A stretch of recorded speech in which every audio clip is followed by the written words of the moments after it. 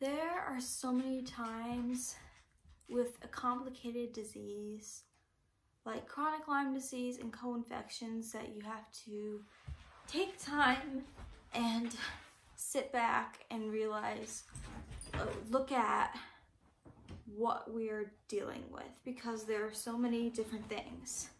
For me personally, I have a naturopath, I have a GI doctor, I have a Lyme literate, my naturopath is Lyme literate too, but a Lyme literate doctor.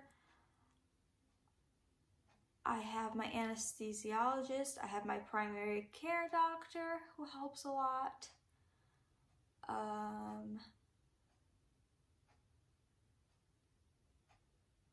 There are more, and then they're all doing different things that together are trying to help me get better, of course. But it's so difficult when you don't always know. A lot of times you don't know what is working. I take things directly for Lyme disease and co-infections like Bartonella and Babesia, and then just because you take that doesn't mean that's helping the symptoms. It makes it feel worse, and that's just part of Lyme. So then you have your whatever medications for all your symptoms, and usually you can get that covered by insurance, like my seizures are a symptom. Also could be like a diagnosis like epilepsy, but it's still a symptom of a bigger problem of autoimmune encephalitis and neurological Lyme disease. It's so confusing, and you have so many different things, and we're just like, I'm like sitting back and thinking of what are the priorities, because you always have to look at priorities. I've done lots of different treatments all throughout the years, and some have been helpful and some have not. So you need to know when the time is to stop things. And I did a couple sessions of stem cell therapy. Of course, that is extremely expensive and not covered by insurance. So that is also a factor, because money does not grow on trees.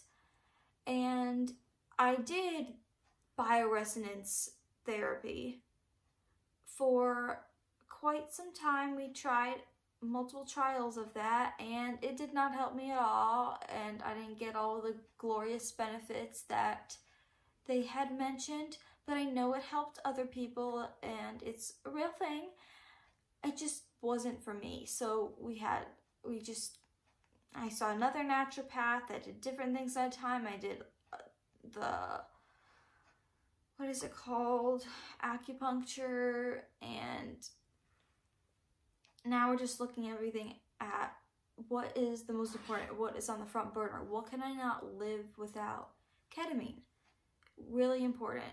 That shame, it's so expensive and not covered by insurance, but like that's something that has seriously brought quality into my life, and not just, it's allowed me to not just be existing, but to be living as much as I can. And luckily IVIG is covered, my B12 shots are covered, but not all IV things are covered. So it's very confusing. It's like I need to go down a list of all my supplements and see, I know certain things help me, like I know certain magnesium helps me a lot. I know there are certain things that help balance my hormones, because my hormones are all but as much as I want to try a lot of natural things, those things aren't covered by insurance, when I could just I'm going to bring this up to my doctor, see if I can take Synthroid for Hashimoto's, because I know that goes hand in hand. and maybe I can cut back on other things because that would be covered by insurance. It's so difficult because, you know, my family wants to do everything they can, but you can't do everything. And when you have so many things and you don't know what's doing what's something's counteracting with this, I can't take certain medications anywhere close to each other because it stops the absorption of like glutathione, and I'm so low in glutathione, that's why I need the IV of it, because, you know, I used to do just oral glutathione like in a tube, and I did that so long, and it was $100 for a tube, like a thing of lotion it was the size of, and blood work after blood work back, my results never went higher. It's like, how much am I even absorbing of this stuff? Like, obviously not much or anything. So I'm just so glad I got my trusty port here to help me with that.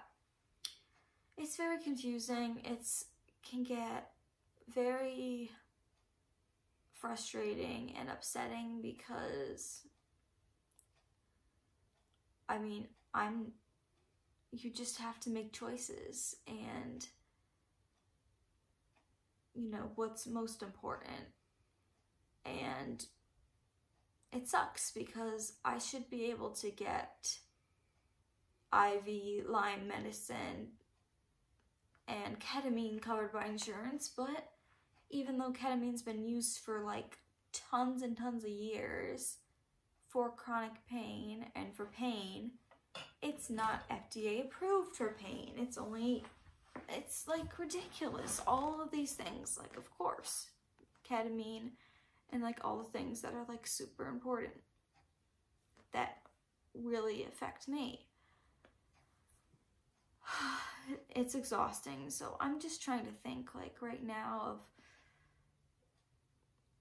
what I need.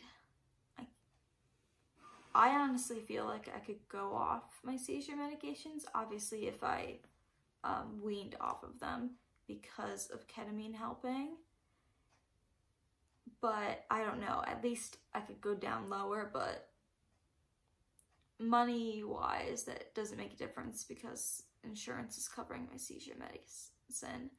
And of course, I don't want to be on, I don't want to be on so many drugs. Like, I want to be on the least amount, the least dose, Lyme can't talk, the lowest dose possible, because I don't want to just be giving. More is not always better. So a lot of times people with chronic conditions, and especially Lyme disease, with the trouble of not having insurance, they're the big major problems. You can have all these problems. You are misdiagnosed, so you get a lot worse. Have that. You have trouble finding who to go to for all these problems, or you live in an area that doesn't have Lyme, and you have trouble finding someone who treats Lyme and is a Lyme literate medical doctor or naturopath. And then you can get to the problem of, well, none of this stuff is covered by insurance. This is so difficult. What do I do? So that truly inhibits people from being able to get the treatment that they deserve, and it's really unfair. And life is unfair, but this is really unfair for Lyme patients especially. And I hope that chronic Lyme disease will be recognized for what it truly is. More people can get treatment, and that we don't have to worry so much about if we're going to get treated and if we're going to get better.